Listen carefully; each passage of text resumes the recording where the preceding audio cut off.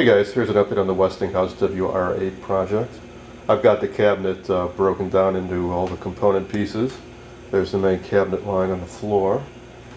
Here's the center board I've taken out and already glued down and stripped down. I just need to repair the edge here. What I'm going to do is take some old veneer from other damaged items and try to patch it in, or use new stuff, whichever matches the grain best.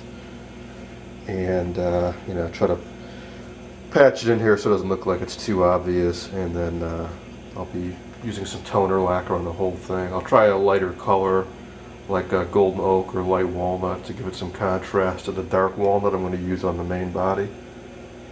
Here's the speaker I already restored.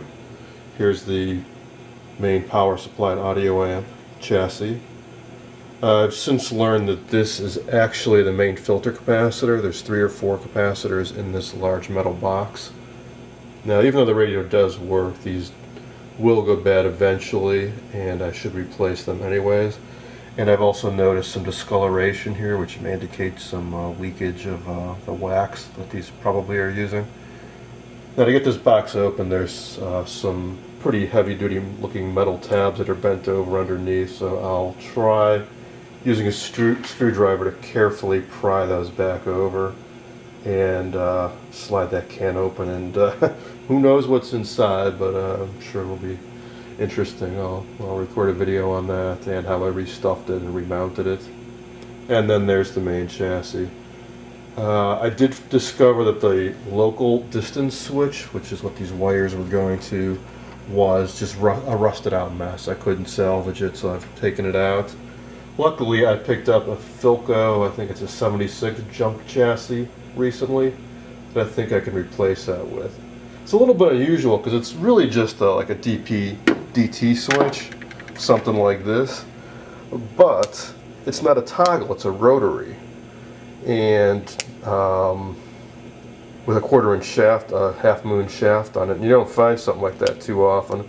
So I'd either have to use a more modern one with multiple suctions and just not use those, or I could use a switch like this, but of course the knob wouldn't fit on it and it would just be like a little toggle switch. Or I'll try, or hopefully I can use that Philco switch. Also, I was surprised that the control door actually comes right off too. It's just held on by 4 screws. Once I took it off, it was easy to see what the original color scheme was on this. It's actually a nice smooth, it's in good shape, but it's a dark walnut, so I've ordered up some Mohawk dark walnut toner lacquer that I think will be a good match for this. And I'll be stripping all this old finish off. Now, onto the main cabinet. What I've been doing with this is gluing down all the loose veneer. You may recall in my, I think part 1 I showed all the loose veneer. Well, here it is again. I've never seen so much separation. I'm amazed that these panels haven't actually popped off, because it's loose like this far in from this side and this far in from that, so there's like a 1-inch strip just holding this entire sheet of veneer on. So here's my technique to re-glue veneer. Got a little bowl here. I put in some Titebond 2 and diluted it with water. I first started out with a fairly dilute solution, like 2 parts water, 1 part glue, and take a brush and just flood it in.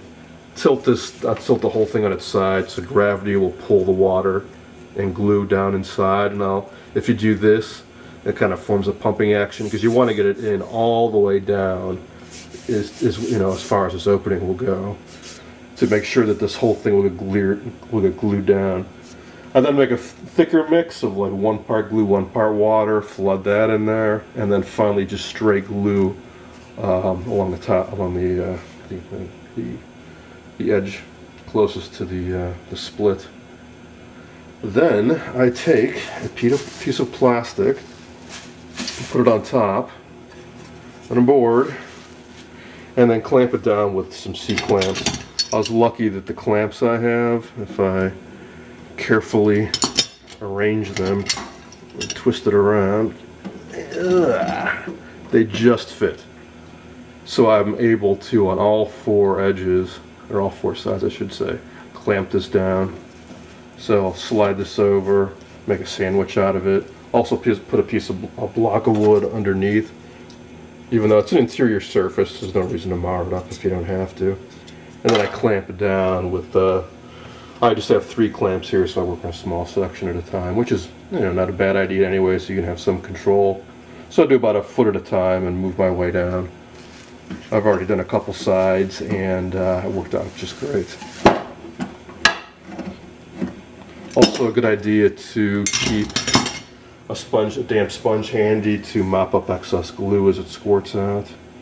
I just glued this down a moment ago, and it's already nicely adhered. Well, one way you can find the loose veneer is to simply tap on it.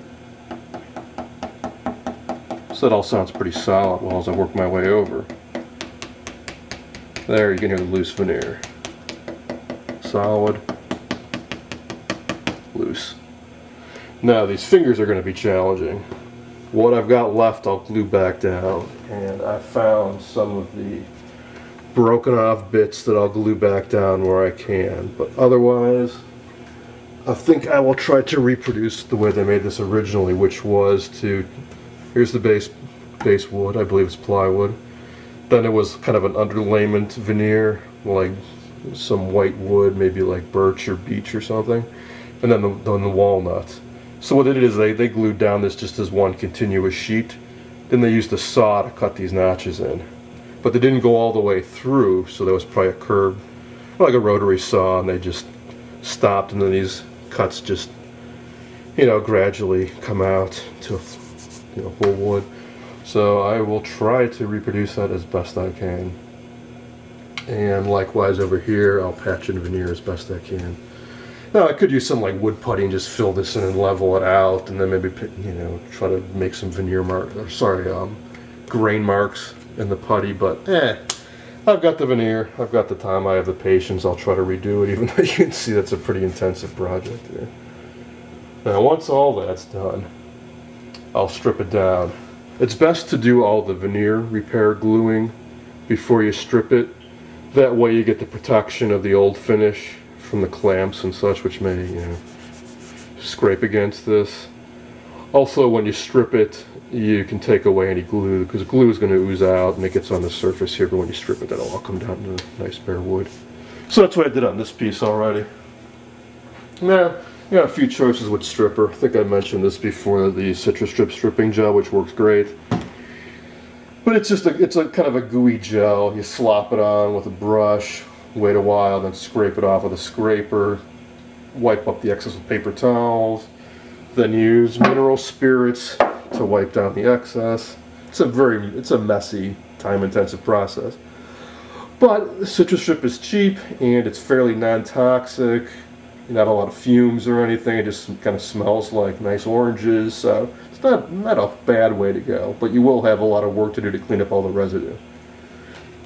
Or you can use something like this, like MEC or methyl ethyl chloride based stripper, which is really harsh. This will really do a number on your skin. So wear the right kind of gloves, and by right kind, I mean read the back of the can and see what you need to use, because all the gloves I've tried, like vinyl, latex, whatnot, this will eat right through them, so be warned. But this also is fairly inexpensive, and it'll strip through anything. You can see it works on, yeah, wood, metal, masonry, paint. I use some of this on some Bakelite cabinets to eat through the paint, and some metal parts, and it worked fine. But you got nasty fumes. Like I said, it's harsh on the skin, so I'm not crazy about using that either. So, on more delicate items I think are worth putting the time and money into, I use something like this. Formbees also makes something like this. It's called Furniture Refinisher. This is a combination of, I don't know, various turpentines and spirits and whatnot. And what you do with this is you soak a little into a piece of steel wool, and you carefully rub it. It'll dissolve the old finish, like it says. It dissolves in minutes without stripping. Then take some paper towels and wipe it up, and you can work it just a small section at a time. This also has oils in it, so as it's stripping off the finish, it will actually help moisturize the wood, I guess you could say. So when you're done, the wood isn't bone dry. But this only works on old finishes. This will not strip polyurethane. It won't work on metal or anything like that. Now, I'd use this on all of my old wood stuff, but there's one downside. It's far more expensive than the other stuff, like 3-4 times more expensive. Let me pop the can open and I'll show you how it works.